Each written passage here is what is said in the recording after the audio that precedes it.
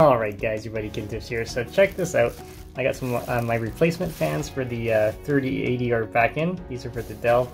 And then this one, it was fixed for a while, but then it just stopped working. So you do need to replace it. So I bought some fans, I'm going to replace it. So it's pretty much the same thing. We're going to get rid of the housing, and then I got some of the screws off, and then just flip it around, unplug it, swap the fan out. So let's do this.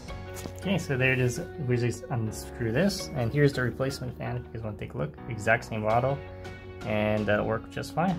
So let's do that. Okay, so I got that off. Just flick it off. This is the bad one. You can see why it's bad. Look at that. The motor is like falling right out of this casing, and I can't push it back in. Here's the good one.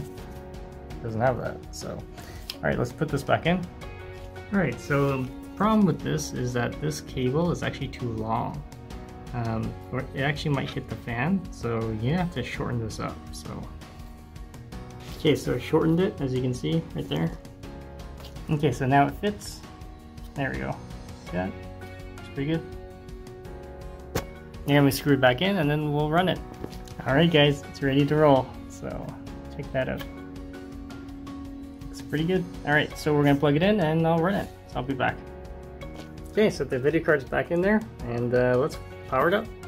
Alright guys, I'm hashing away right now with the new fan, and it looks pretty stable. I'm getting a temperature of 66, so as you can see I'm getting 90 mega hashes. Alright guys, stay tuned for more videos.